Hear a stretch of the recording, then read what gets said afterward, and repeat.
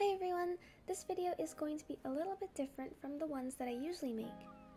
The last video that I posted mentioned all the things you can do in Genshin if you get bored or tired. I did mention my Serenitea pot during the middle of the video, and I asked if you guys wanted a tour, and most of you said yes.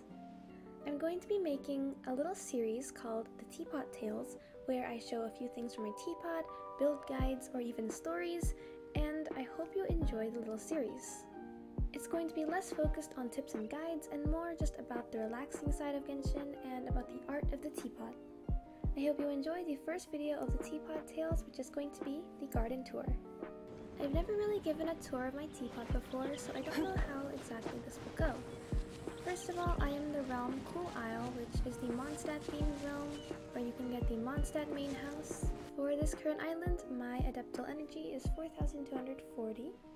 And the load is already at its max. I made the theme sort of garden slash wedding aisle, so you will see a few wedding themes around here. This is mainly a roleplay teapot, so if anyone wanted to roleplay in the teapot, or if I wanted to put companions or invite friends over, this is kind of what it's for. A lot of the furnishings I used are from Inazuma, such as this one here, or the flowers. But some of it is also from Mondstadt and a little bit from Liyue. When Paimon was added to the teapot, I really wanted to add her, so I decided she will be right here in the center, ready to announce the vows. There's plenty of seating around here, but since we can only invite 3 other people and have a maximum of 4 people in co-op, a few of the seats might be empty. I have the anniversary lyre that you might have seen in my last video. I really love this one. It's so pretty, and also the music is amazing.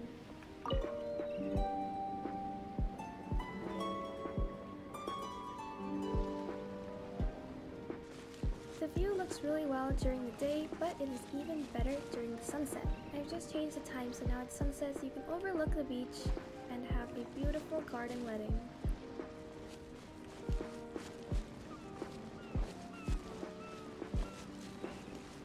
Here's what the build looks like when you are in the edit mode. If you are wondering how I put these buildings up really close and how I merged the furnishings together, I have a video called How to Clip Things in the Serenitea pot. If you don't know how to do that already and you'd like to learn, you may go ahead and watch that video. It's very, very simple. The boulders slowly combine together to create a beautiful cliff. I also have trees and buildings all over the place to make it really naturey. Here's what the place looks like at night if you wanted to see that too.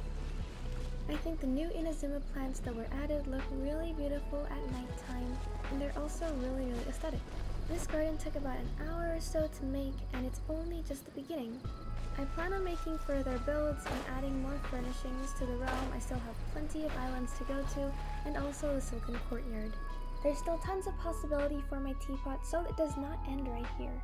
I'll be creating a lot more builds in all these different realms and doing tours for it. I hope you'll enjoy the Teapot Tales series. I can't wait to make further videos.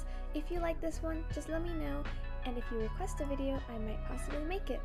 For now, have a wonderful day, good luck on your rolls, and I'll see you next time. Bye!